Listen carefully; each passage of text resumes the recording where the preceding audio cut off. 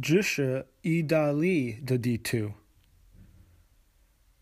我去过了意大利。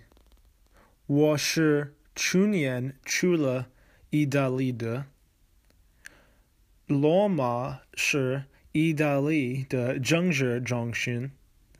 罗马在意大利东部。威因斯是意大利的文化中心。威因斯在意大利的北部。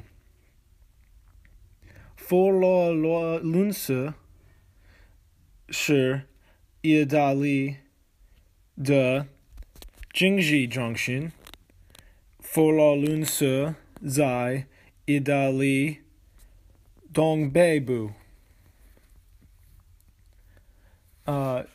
意大利有6000万个人。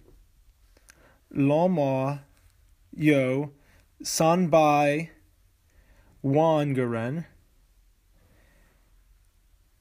威因斯有26万个人。佛罗伦斯有36万个人。罗马的特色食物是意大利面。威因斯的特色食物是酒。佛罗伦斯的特色食物是披萨。罗马的一个名胜古迹是 Colosseum。威因斯的一个名胜古迹是 Canals。